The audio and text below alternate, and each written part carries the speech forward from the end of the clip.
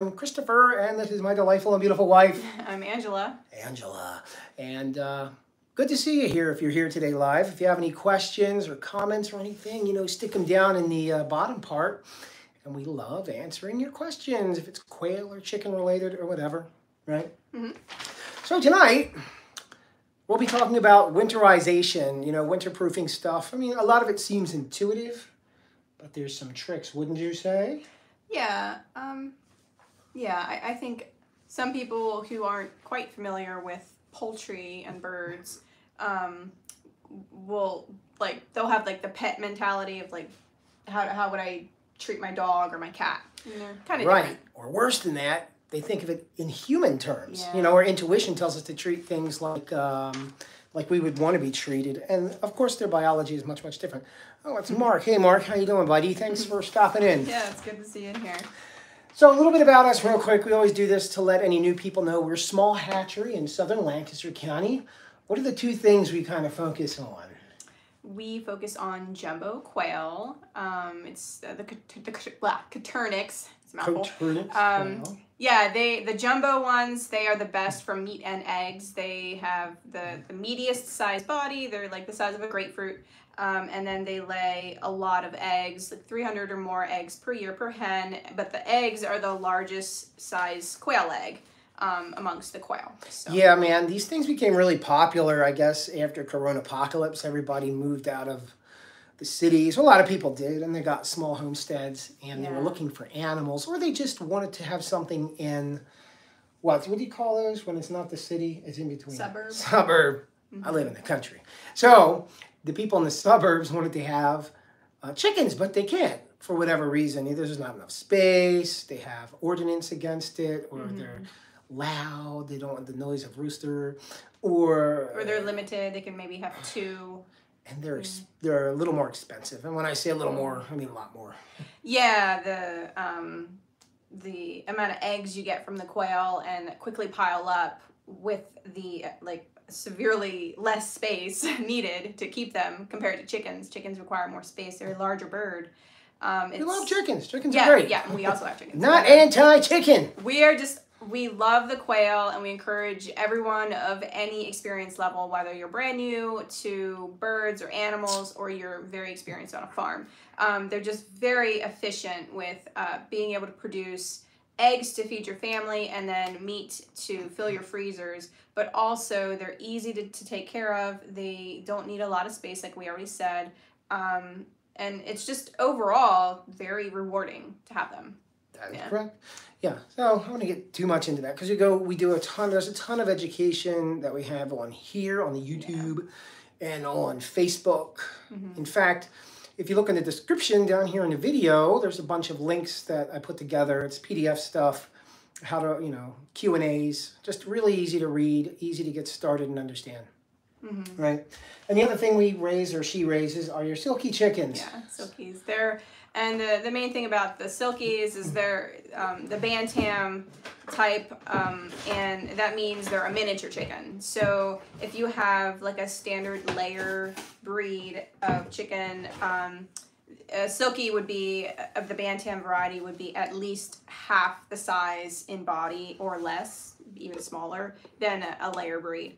They're pretty much mostly fluff, but they're known as being the best chicken breed to have as a pet because they're very docile, friendly. You can easily if they're bred properly and according to the standard of perfection for the breed, then you can easily just pick them up. Kids can pick them up and be gentle and hold them, and they'll just sit there. Yeah, the silkies, they're pet birds. They're really nice. They do lay eggs, though.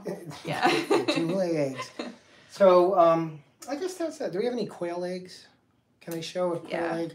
People always ask, what does a quail egg look like? And there's only two. There's so many quail eggs. So, they're smaller than chicken eggs because they come from birds that are smaller than chickens. So, I have small man hands. So, they're masculine. But, we'll just hold one up. So, they're kind of cute. They're speckled. Ooh.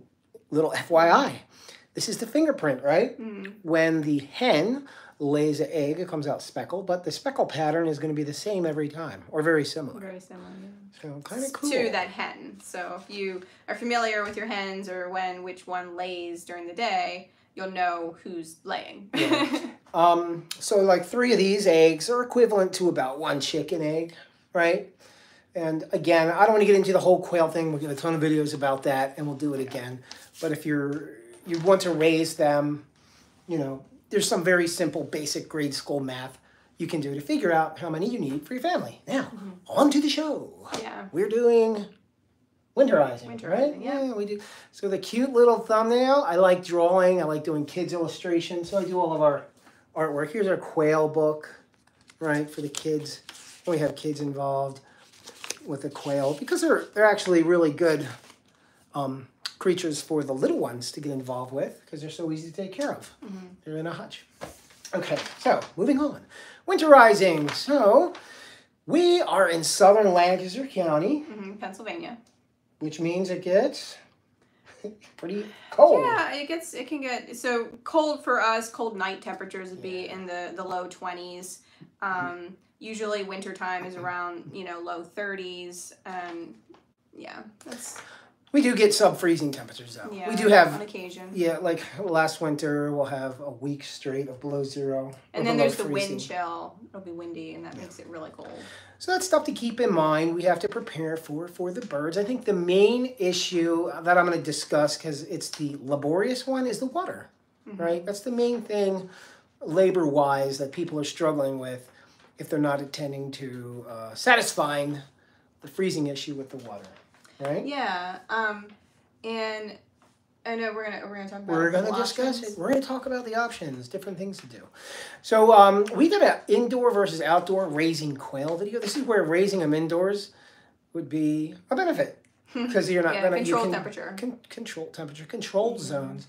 But most people are raising them outside. So there's a couple things you can do to keep the water from freezing during those really cold days. So what do we do? What do we use? Well, just to mention a couple different ideas, because it depends on your setup and how many birds you have. If you just have one hutch and it's not a ton of birds, then I get blue eggs out. Oh, cool. Oh, that's awesome.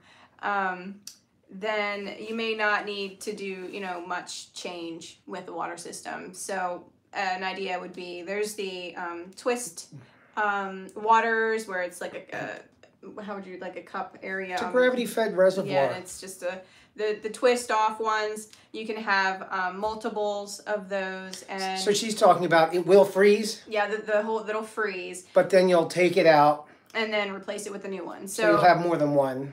When that works fine, and we've done that. Yeah, and we do that with our smaller hutches because we have multiple different hutches and grow out hutches, and we do that with the ones where there's not as many quail in there. But yeah, like in the morning, I'll go out and switch with a fresh, warm water to just have it last a little longer before it freezes. And then if it's super cold, then maybe later in the day, I'll switch it again. I'll bring the frozen one in for it to thaw, and yeah. Yeah, but bum. Then you have cages with lots of quails, and you don't want to be taking out big things of water. So what do? What do we use? We use submersibles, right? Yeah. Right now, what we do is we use like aquarium heaters, or you can use. I took notes from the internet. So there's different types of heaters. This is a submersible. Yeah, the submersibles. Those ones. How do I get pictures of us again in here? The submersible one that's for poultry or for like bird baths are nice because they're weighted, and then they'll just they'll stay on the bottom. Into the bucket. So what we do is that works for us at present is we will have the electronic heater in the water, and then it's in like a larger container with holes cut out in the sides of the container, and they just stick their heads in. And this is for our quail. Yes, not the for quail. Chicken. But we also use them for the chickens. But with the quail, this setup, it works great. It keeps the water, not I know. freezing. We have it plugged into like a light timer, and it'll kick on like the colder, like when they're gonna be drinking and stuff, like right before they're waking up in the morning, and just maybe periodically throughout the day, just to make sure it stays, not frozen. Or they also have, I don't know what like plug things are called, but there's these things that you can plug in and plug into where a split. Oh yeah, it it's a senses three-prong. the temperature. A temperature it'll shut off. Right. It'll turn on the heater when it senses the temperature dropping like to a certain temperature, like 40 degrees or something. I'll explain that because that's important. You can put a submersible heater or another, whatever your defrosting or de-icing device, you can plug it into rather than plugging it directly into the wall or directly into a socket. Or a light timer you could use. You could use a timer, or you could have it into a specific plug that kicks on once it reaches X amount of temperature, whatever you set the temperature for. It's not running excessively long if electric use is something that you're thinking about. Although it shouldn't use very much. Now the thing about using what I just described with like a big container of water and then the holes with having them stick their heads in and drinking works great, although because they're wetting their beaks and then they go and eat and then the food sticks to their beaks, the type of food that we use, then it goes into the water. So then we do have to make sure to clean it more often, the container. They're pigs. So that's the issue. An issue, I'm sorry, with any of these electronic solutions is, I think the main one would be power cutoffs. Or shorting, like if something turns off. So you still want to monitor them daily. You never know what's happening in the lines too, in your electrical lines. If you're using cords, there could be a short. You could have a little mouse chew on a cord. And if you're leaving them out there for days at a stretch and one night is freezing and you didn't check, you'll come out to a bunch of bird sickles. I would definitely, if you're going to use heaters, electric heaters, I would definitely, under the water, always have one or two spare. Because, you know, sometimes they just break out. Die. Yeah. A Quail, so I'm going to show you another Quail water solution for the winter. Let's just pull these off of Amazon. So that's a heated bucket. So they're not putting their heads in there. It has nipples. You could buy one. You could build one if you're doing it for quail. I mean, you could even use, like this is for chicken. I've got a little chicken picture on there. But you can use it for quails. Any kind of thing you're putting into their cage is going to take up floor space too, so keep that in mind. Right. And you can maybe figure out a way to rig it so that it's on the outside of the cage, and then if you're using like the nipple type, then have that go into the cage without creating holes for predators to get in. But that option would give keep your water clean. All right, so predator, we did water.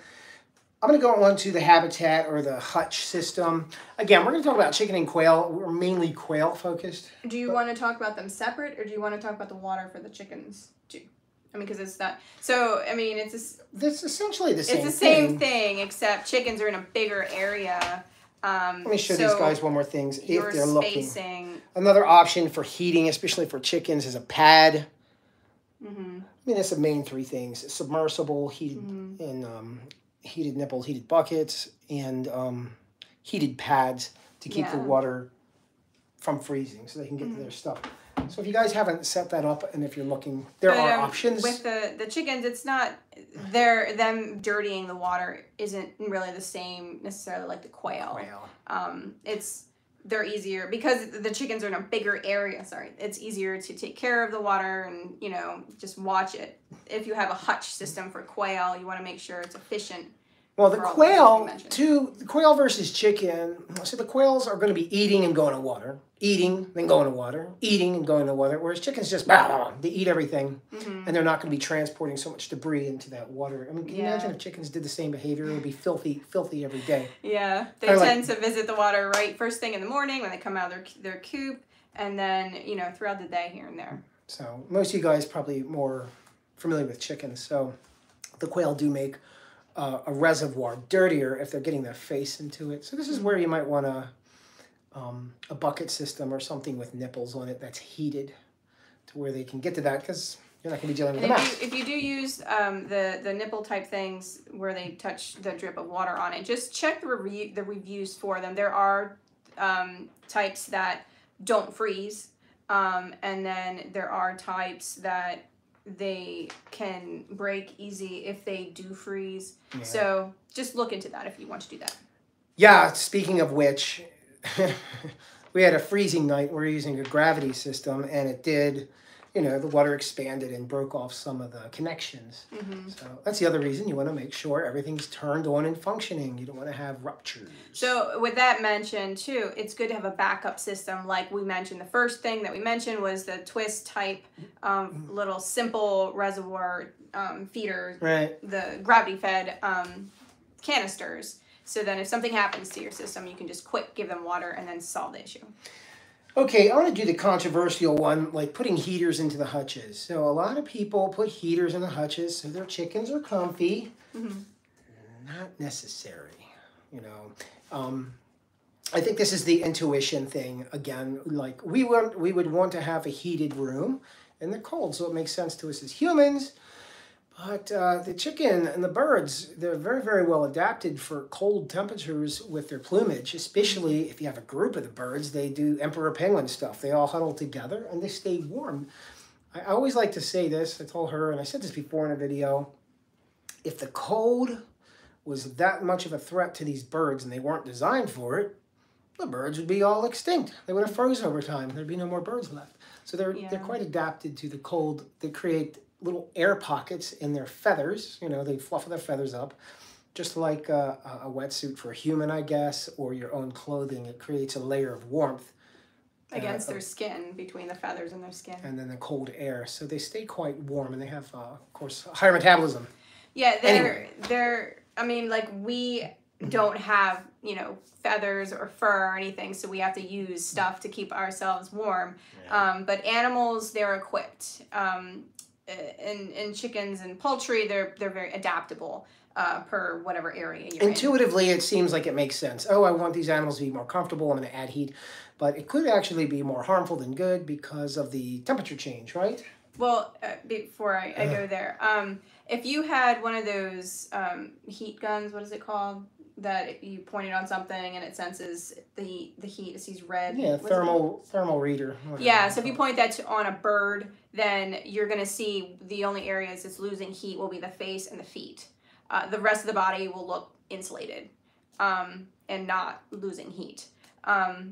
So yeah, like Christopher said, both quail and chickens, if it's super cold, then at night, then they'll scooch together. Chickens like to roost on the roosting bars, and quail, they just kind of huddle together.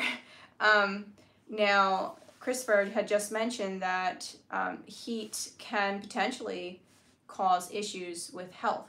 I thought I saw something on this. Oh. So the thing about it is birds in general, they're susceptible to respiratory issues.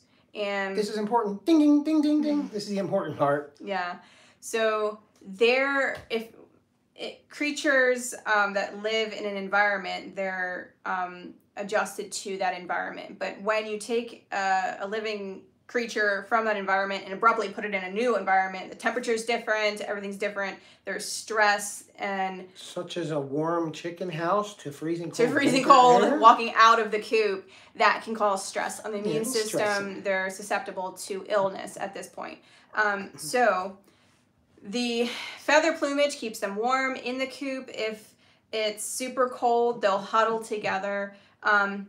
If you only have like 2 chickens, well, I would recommend doing this anyway. For super cold, you know, winters, you're anticipating super cold, I would insulate the coop, put some plastic either on the inside walls or on the outside. It's like a windbreaker. Yeah, like a jacket. Extra drafts and stuff. And then put extra bedding in there, padding along the sides, and fluff it up, just to help with insulating the house itself, especially if there's only like a few birds in there. Chickens is kind of what I'm referring to in that sense. Yeah. And again, you know, if you guys are using heaters and you're like, oh, these some bees don't know what they're talking about, my chicken. Some people do use the heaters, but it's not necessary. If you feel like you're not, if you're someone who is pro heater, which again the chickens don't, we're talking about chickens right now, they don't need a heater, but if you want to use some sort of heating element, then I would recommend having it on a timer so that several hours before the chickens come out of the coop is cooling so that it's going to be easy for them to go out into the cold and it's similar, the temperature. People, they tend to end up experiencing ill chickens in the wintertime because if something happens, they get sick for some reason. Here's the chickens that need heaters. Then this is the type of chicken you'll probably want a heater for. People who end up with chickens that are ill, chickens. they'll bring them inside to treat them and isolate them and give them medicine, and then they'll take them back outside in the wintertime, and then the chicken just like will get sick again, and it's like a long process because of that cold and hot, cold and warm. It's just really rough on them. Again, yeah, I like the biology aspect of everything. So intuitively, our intuition is pretty fabulous, and sometimes it's not. Mm-hmm. And when we transpose our human attributes onto different biology, that's where we get screwed up, because we want to think of the chicken or the bird very similarly to humans, but they're very, very different. And just to finish up the point about chickens, and we'll talk a little bit about the quail in that, it's very important all year round to make sure your coop is properly ventilated, which this is actually the same with the quail. The quail, they're better, they need a lot of ventilation compared to the chickens, but the chickens, you don't want it to be drafty. It needs to be proper ventilation. And when we're looking at the wintertime and cold temperatures, they're breathing, and Christopher had talked about this on the last video, they're expelling moisture through the breathing. And you see that when you breathe in the wintertime, you can see your breath, and that's moisture coming out. So if your coop is drafty and it's not properly ventilated, then, and there's, manure in there as well, the manure is going to create more dampness. And it could be, the acidity levels could be higher. If you don't have an issue with the manure, that's good. You want to keep a clean coop. But you don't want moisture and dampness in the air with draftiness, because that's going to make them susceptible to illness as well, respiratory illness as well. Yeah, and it's going to make them actually feel cold. In the wintertime, in a sealed hutch, in a sealed room with quail, it'll become like a sauna. If you have a bunch of them in there, it'll become very, very moist. Yeah. So you want to keep the ventilation even on the cold nights. You want to have a windbreak. Our hutches are sealed. One half of the... No, you're talking about the quail. Yeah, our hutches for the quail, on a portion of it, they're all ventilated, but on a portion of it, toward the, one side, the front, the side, and the back are sealed. They have a, piece of wood. It's a wind guard. So they can go in there, and there's a floor. It's a sealed floor as well. So 1, because it's like 2, a sandbox 3, shelter. 4 sides sealed, ceiling totally ventilated like the entire cage. But they can go in there to get away from the wind and take a little bit of shelter, and they like to lay their eggs in there. Anyway, that keeps them pretty much secure from the wind and the cold, and they do well in there, and it doesn't need to be overly, sealed up. They're pretty fine from the cold. Their bodies do the job. And like Christopher just mentioned, you want to shield them from the wind, the harsh winds, and any falling elements like rain and snow and such. But yeah. Yeah. Okay. Now strolling along. Anything else you want to talk about with heating? I think not. So in short, we don't recommend heating. It's not necessary. The animals are exceptionally well designed to heat themselves. And then if you lose power and that heating element suddenly gets kicked off and they're used to having it on That's quite true. Overnight, then it's going to be a shock to their system in their coop, overnight. Yeah, another thing too, I'm glad you mentioned that. There's going to be, there could be a compromise of the regulation of body temperature. The animal's going to adjust to having artificial heating, and they may have a little difficulty with temperature regulation, especially with the changing. True. Yeah. Interesting stuff. Anyway, moving on. Oh, again, you guys have questions or anything, stick them down in the old comment section. They pop up, even if it's after this live. I always get to them, we'll answer them, or send us a message over on the Facebook. We get tons of messages over there. All right, next, I would like to discuss nutritional needs, not the macronutrients, but just a general discussion about nutritional needs. What are they doing in the winter? So in the winter, are we assuming that there's extra lighting, artificial lighting added to keep productivity we'll up just with say eggs. that, sure, we got artificial lights in there. So they are now using energy to stay warm. Yeah. So there will be people, you'll probably hear of people throughout the winter where they'll say, oh, my girls, chickens and the quail, not really. The quail are... Finish the sentence. Okay, sorry. I'm talking about chickens. They do have their differences, the quail and the chickens do. But anyway, people will have their hens laying eggs and they have lighting and they're like cranking out eggs during the wintertime and suddenly it just starts petering out and they stop. And they're like, I don't understand what's going on. I didn't change their food. I didn't change their lighting. They're well cared for. Likely a very possible thing is that now they're using a lot more energy to stay warm, and making an egg takes a lot of energy too. So if they aren't getting more energy from food, if the food amount is the same, something's going to give, so they're going to stop laying. So you just increase their food during the cold months of winter. You know, like more protein or just more quantity of the feed. And your chickens that were free ranging are not finding any of that delicious stuff they were finding all spring and summer and early fall. All the bugs are going to sleep and the greenery stopped growing. So you may not be thinking about that because you're not feeding it to them, but they are getting a substantial amount of nutrients just from scrounging around. And a lot of people like to give extra corn, like scratch, because corn it is an energy source ingredient, and it also, when you increase corn into their feed, then it'll help them kind of develop like a more fat layer in their body, which that'll insulate them more during the winter as well. Yeah, and I guess we feed ours. We have fermented whole feed, mixed grains. Speaking of which, I always love this. An opportunity to talk about our fabulous grain that we put together. My little dinosaur. It's a bag of pillows, actually, but it's a prop. But yeah, we give them a whole grain diet, and we ferment our feed for our chickens. So there's healthy probiotics in there. Yeah, we blended this. We blended this with NutriBalancer, breeder supplement. There is extra amino acids, probiotics, prebiotics are in there to help the critters' digestive tract. So that's pretty important to us. And if you learn about the gut microbiome, which is an exceptionally complex and elegant piece of biology to maintain our health, it's the same for the animal kingdom. You know, they have an active flora, gut biology that keeps them healthy, and feeding them proper food, a variety of diet, and access to these. It boosts their immune system, and too. Access to fermented foods. Yeah, like she said, we rarely have any health issues year-round because they're getting the healthy mix concoction of whole non-GMO foods that we mix, grains that we mix, and ingredients, and then on top of that, fermenting it.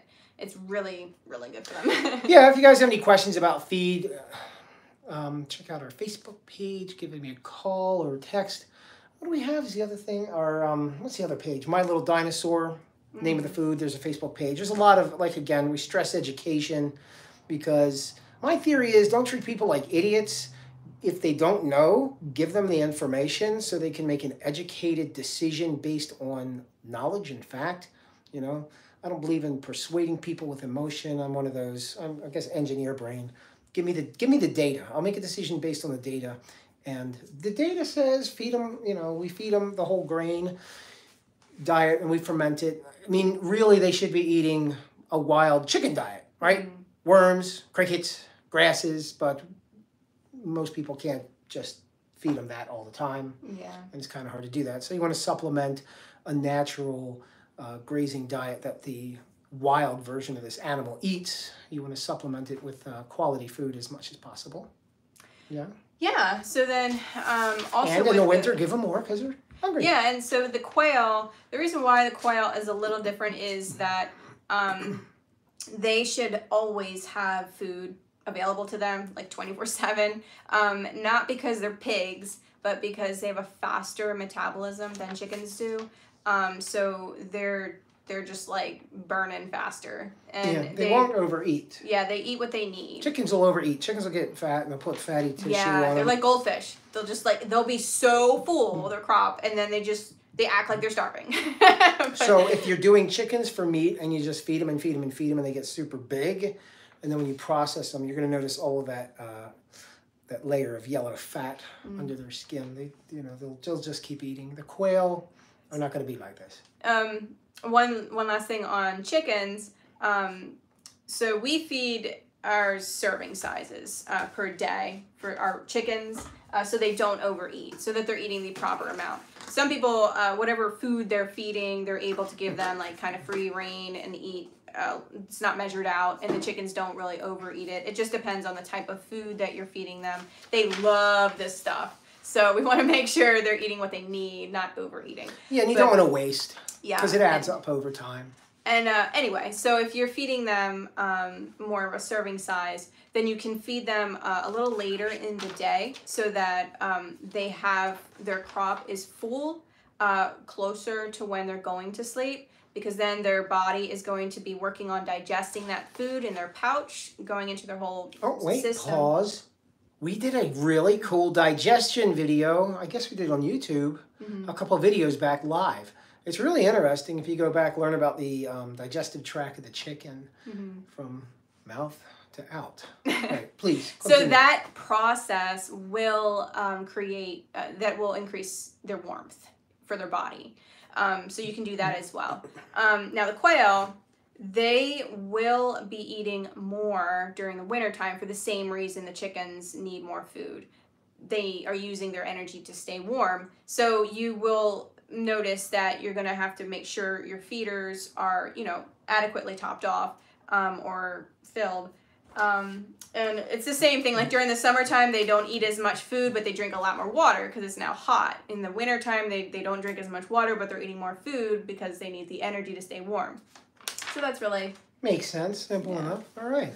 Cool. I think that's about it with food. So the short version of all that, they're going to eat more in the winter because it's cold. Okay. All right. I think we're almost done. The last thing I want to go over is like emergency issues, which we kind of discussed before. I think some of the major issues is the electric going out.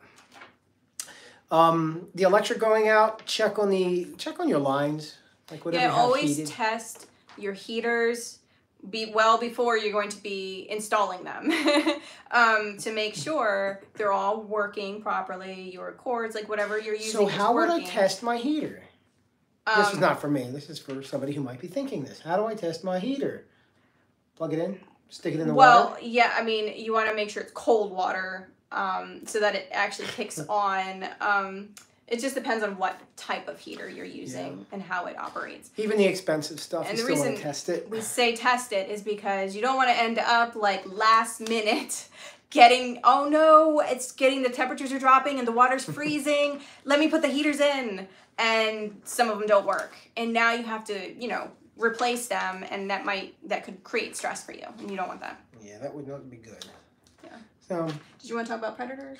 Predators. I love talking about predators. Predators, because we have them coming around. Wintertime, yeah, we're going to finish up on a grand story of predators. It's wintertime, and what happens in the spring? Everybody starts having their babies. So they better stay alive in the winter. And plump up if they can. Yeah, it's kind of hard to do that because everything's going to sleep. So the predators are... migrating. Yeah, or they're migrating. So the predators start changing their patterns, and they smell chickens and they smell quails. They may start coming around to your animal hutches, and rats as well. With food droppings, they're going to see that, and that's going to be an opportunity. It's scarcity. We live in a house. Even birds of prey. Yeah. Yeah. So humans, again, if you're starving, you can call the delivery guy. But when the rats and skunks and minks and everybody else is starving, they got to get outside and go look for food, and it may be over at the quail hutches and the chicken hutches. So predatory behavior does change in the winter. It changes throughout the seasons. So spring, summer, winter, you're going to have new issues coming up. Okay? Yeah. Because their behavior and their ranges change.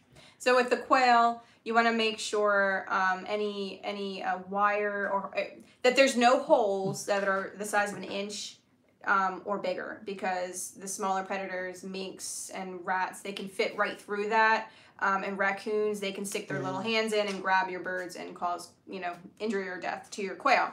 Chickens, I've seen lots of people, you know, share stories about, oh, you know, we would free range them, and then we you know, we didn't close the coop door, or maybe the whole coop itself wasn't super predator proof, but they never had any issues, and like maybe they had them for 5 years, and then suddenly, bam, a fox comes in and kills the entire flock.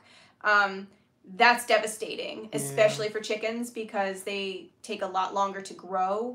It's a bigger commitment to raise chickens, and then because they live longer, you get really attached to them. So please predator proof your chicken coops and runs. The coop is the most important, where they're sleeping, because the chickens aren't going to move. They can't see. They're just sitting there to be. Yeah, do an inspection. If you haven't, just do an inspection of the coop, little holes or gaps. You know, as the things age, the wood moves around, it shrinks, shifting happens. So you may want to check the gaps to see if anybody can squeeze in.